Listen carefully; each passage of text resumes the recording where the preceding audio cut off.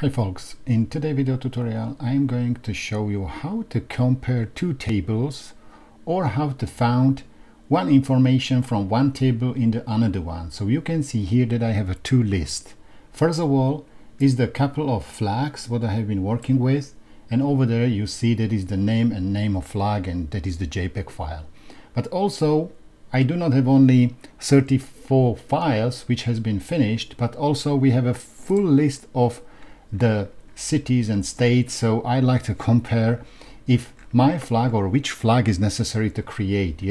So I need to compare these two tables, and I don't want to find, for example, that over there is the Argentina and also over here is the Argentina, or for example over there is the Botswana, and then I have to find where the Botswana is here.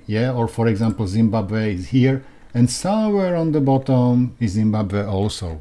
So what is my plan is that if I will create something new, I will put the new name here, and then system will automatically show the result, if it is true or not, if it is created or not. So let's see, let's try. So we can write a header, so it's final, and it's only name of the header, and then we would like to write the necessary information here. So let's try. I like to show you that if you will use the function, it's really easy. And what we would like to find is the COUNTIF. So if you would like to find it, it's really easy. You can select the all and then write COUNTIF. And if you will select go, the system will find for you the necessary criteria.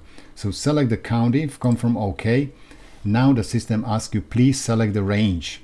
So you are able to select the range like this, really easy. So you can also select more, because you have planned to add some more additional information. So let's try, And then you have to specify the criteria.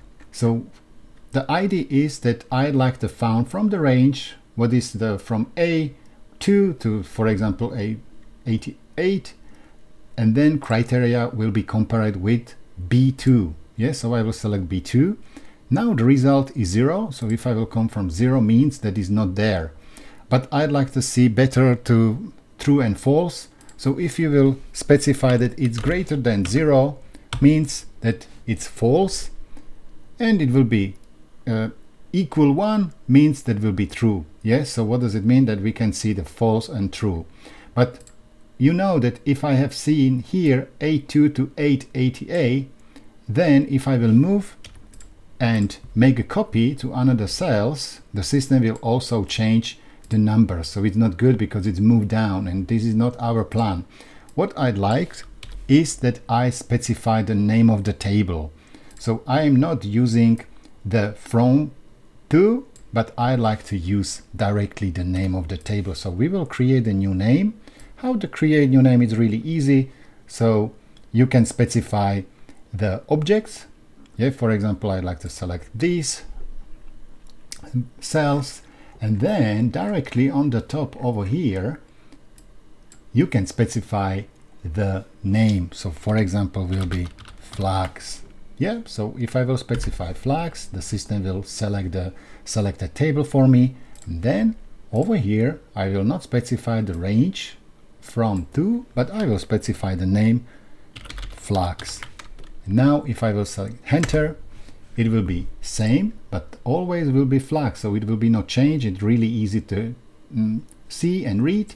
And now if you will select double click here, if the mouse arrow is changed, the system will move it down, and you can see that couple of flags are set as true because, for example, Australia exists somewhere here, and also the, for example, Aruba exists in this list. So over here, if you would like to see true and false and comparison between two tables, it's really good if you use the simple expression COUNTIF, then specify the name of the table what you would like to check, and then specify the cell for comparison, and greater than 0, and the system will write for you false and true. Hope so that you like this video tutorial, and stay in touch and hit the like button. Thank you and bye bye.